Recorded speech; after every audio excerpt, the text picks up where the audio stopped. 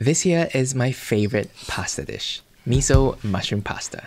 To make it, get yourself a variety of mushrooms and saute them with salt and pepper, making sure not to overcrowd the pan and finishing it off with a dash of cherry vinegar. Do the same for the rest of the mushrooms. For the sauce, just mix together some butter and miso, then in a pan, fry up some minced garlic, add in the mushrooms, miso butter and cream. Finally, cook your pasta and toss it in the sauce for a savory umami pasta that is unlike any other.